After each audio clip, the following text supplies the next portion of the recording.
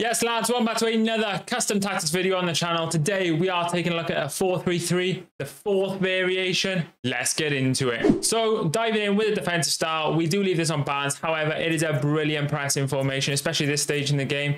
So, if you're losing, don't be afraid to whack it on press after possession loss. Wouldn't recommend you start on it, though, because player stamina this time of the year is not the best. So, you will be absolutely knackered come the end of the game. They'll bring on a super sub and they'll just run through your back line.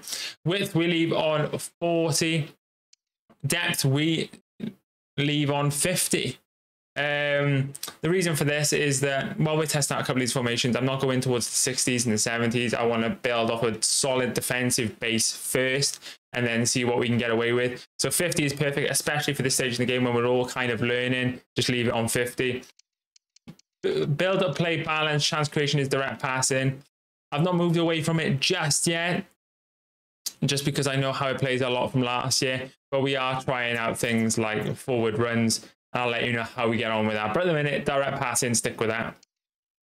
Width, we whack this all the way down to 40. So the reason for this, I don't know if you guys have realized in the start of this year's game, at the moment, is when you give the passes into the midfield, they can be a little bit isolated and no passing options are available at all, which we've tried to correct in the instructions, so stay tuned for those. Players in the box we leave on 5, corners 1, free kicks 1. We're just limiting how often we do get smacked, walloped on those counter attacks.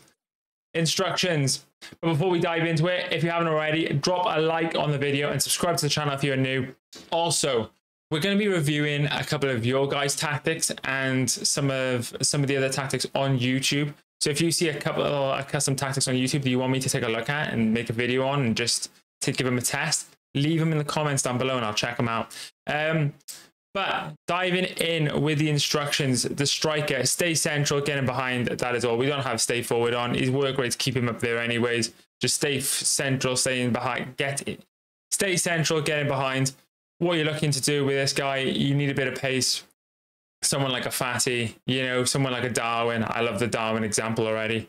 But yeah, you want a fast striker or someone that's like a Haaland who's lengthy, he's a beast. There's so many different strikers you use actually at the start of this game.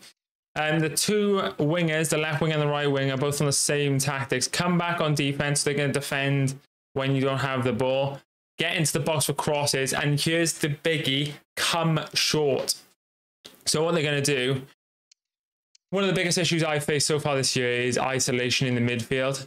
And then having these guys come on short, they are showing for passing options, which is so good. Just put it on. I've never really used come short that much in FIFA 23, but I thought I'd try it in this one, and it's really nice, especially while the stats aren't the best. You can't really ping passes too far. It's nice to have those close passing options. You can play that tiki-taka football, which I hope is the meta this year. But yeah, come short, give it a go. You'll love it. The cam is just stay forward, get into the box across. You just want someone that's technical, like a Pedri, like Musiala, someone that's got a good creator, good skills, good dribbling, someone that's going to pull the strings for you. The two centre mids, I like to have one a CDM, so Rolfo, who is a Hultergang midfielder, winger / fullback, and just on stay back while attacking, cover centre, and then the other centre mid then is also stay back while attacking and cover centre. As you can see, we're trying to build a solid defensive base before we try all these weird and wonderful formations. I think just winning games and being comfortable with the way things are is the most important part at the start of this game. Both the fullbacks are stay back while attacking and overlap. Although, if you are losing or if you play 5 backs, you can do up and left on the D-pad and that'll send you fullbacks forward, and it helps a lot with creating that extra width. But leave on stay back while attacking and overlap for the most part, because you've got that control. You can turn it on, you can turn it off with the D-pad. Goals, keeper comes for crosses and sweeper keeper. They'll save you now and again. The finishing mechanics are a bit sus at the minute. Well, I'm a bit sus with the finishing mechanics. But we are getting there slowly. And then the strikers, I wish they were strikers. The centre backs, touch them again. Same as FIFA 23. I will find you. If you touch centre backs, I will find you. But that's pretty much everything. That's the 4-3-3-4. It is my favorite formation I've tried so far. Obviously, it's only been out for like 3 days, so it's very limited on what I've tried. But we've smashed out a lot of games with this, and I think at the start of the game, it gives you a lot of good balance. But leave in the comments if you use it, and let's dive straight into some gameplay. Cheers. Yes, lads, welcome back. We are now in Rivals. As you can see, we are playing a full-on sweat team as we progress the divisions quite a bit. So we are going to be playing some tough opponents, especially on the early access. In theory anyways, he might have just spent every penny in his bank account on the team, but there's nothing wrong with that if you do that. It just means that I'm a lot scared of your team before we even kick off. Nice. Nice, I moved the goal over then. I need to stop waffling. Get into these tactics. And let's get moving. But he's got that Madison. It's the first time I've played. Go on, play the pass. Run, Ansu. Oh, perfectly timed. Let's go, Ansu Fati. I have to let that one go. He was catching me. But yeah, I've been smashing the green time shots. Just making sure, you know, we're trying to do them every single time we go forward. This guy's busted his controller up, I think.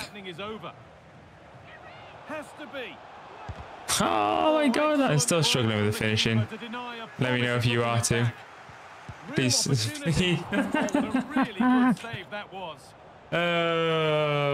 a chop opportunity been. That's why I'm timing everything, because I can't score when he's not, when he's the. Oh, these cross body shots, man. I think near post may be the meta this year. I missed so many at the far post. So many. This guy got a top team. I think he's overreaching with his passes. And that's why we got those wingers on come short, because the amount of times I was finding in the early stages that I wasn't having many passing options. There it is, Rotho, 2-0, and that is the game. Honestly, the come short option on the wingers is like elite tier, and I definitely recommend you get it set up. He might not quit. I'm giving you the old spiel, but he has quit. Because he has quit so soon, I'll give you some squad battle rewards. Let's get into it. Yes, lads, rank 2 squad battle rewards. We just played it quite, I wouldn't say casually, but we played at a lower level, just trying to get used to the mechanics. So we have ended up with a couple of packs. Let's just get into them. So we got a premium goal players pack, which will open first. So this is what we had Musiala in last time. Who do we get? Is this an inform? Who's this? We got an inform. It's our first inform of FIFA. That'll do. Probably discard, but it's 10k at the start of the game, which is insane. And nothing else. Did we only get 2 rares in there? Okay, Wan Bissaka as well.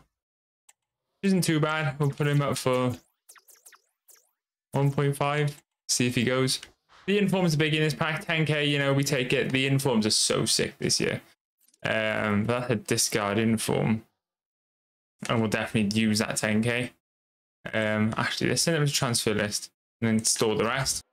And finally, the 50k pack. Come on, pay us out something like German centre back. Who's this? Oh, Rudiger. Let's go.